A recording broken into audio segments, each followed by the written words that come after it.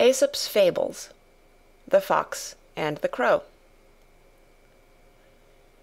A crow was sitting on a branch of a tree with a piece of cheese in her beak, when a fox observed her and set his wits to work to discover some way of getting the cheese.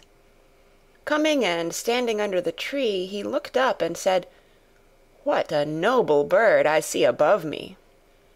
Her beauty is without equal, the hue of her plumage exquisite.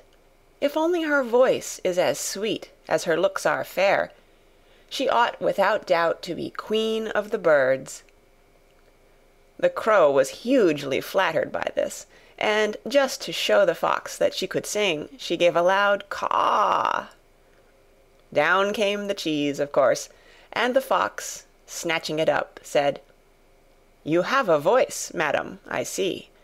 What you want is wits." End of The Fox and the Crow.